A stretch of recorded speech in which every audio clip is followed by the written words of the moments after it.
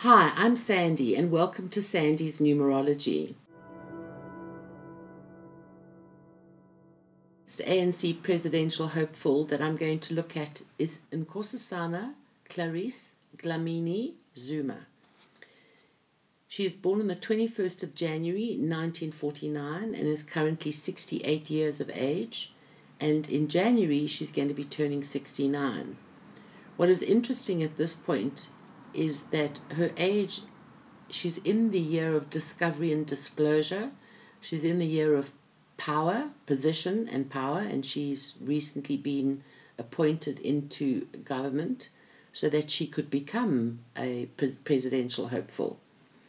But there are still a few things to be revealed about Nkosazana Dlamini Zuma regarding her antics and the antics that are all around her, politically speaking. She is not on track with the ANC. She never has been and she never will be. I do not see her being in the head position of ANC. However, I do believe that Cyril Ramaphosa, who is incredibly loyal and committed to his party, is the kind of person who still has a side to him that knows what her abilities are. And I know that many people feel that she's failed, but actually when you look at her history, there's a lot of things that she's actually done quite well in the past in her career. And I believe that Cyril Ramaphosa, if he is appointed a president of ANC, will actually give Nkosazana Dlamini some responsibility as a member of government.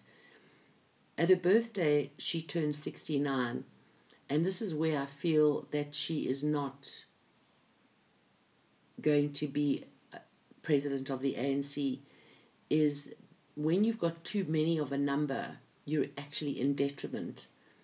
And she's got too many of the number 6, although it does bring in responsibility. The problem that I think that Nkosazana has been having in her race towards coming to the position of president of the ANC is that she is still using the old rhetoric of the ANC, and she's not actually listening to the people. And the people out there are incredibly tired of the old rhetoric that we want to uplift the poor, etc. And where her ex-husband, and she should take note that he is her ex-husband and she left him for a particular reason, has not done his job and not delivered. And to correct that situation takes a hell of a lot more than just saying that I'm going to do it, because I don't believe that she is numerically got any falls in her numbers to take charge, to head up, to oversee, and to delegate. I believe that Cyril is the one that has that power. So I still believe that he's got some kind of loyalties to the people that he has walked this long road with, the ANC, that I think that he will give Nkosazana Dlamini Zuma a position in government. Thank you for watching Sandy's Numerology. Subscribe and receive notification of my next video.